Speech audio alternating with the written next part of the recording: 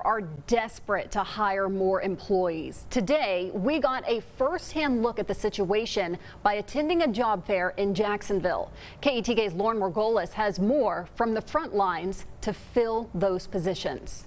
Around 40 businesses are inside this building looking to fill as many positions as possible. I just think it's great that there's so many employers in one spot and going to make it easy for me.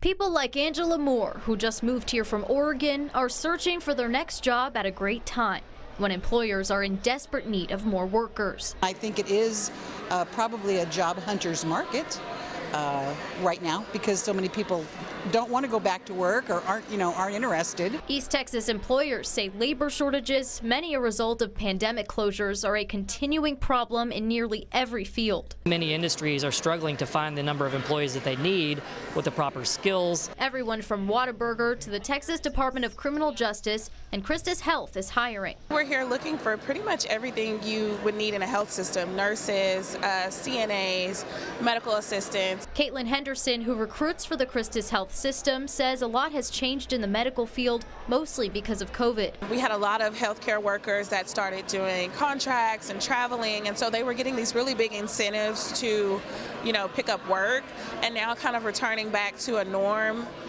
It's kind of hard to get them to come in. With the pandemic and inflation, the Jacksonville Chamber of Commerce says an older demographic is now going back to work. We expect maybe to see some more gray with our interviewees today as people maybe come back to the workforce.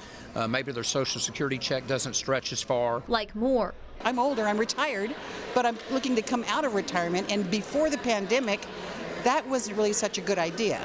But now it's pretty open for me. A day for East Texans to take advantage of more options at home, hoping to find their next opportunity. Lauren Margolis, KETK News.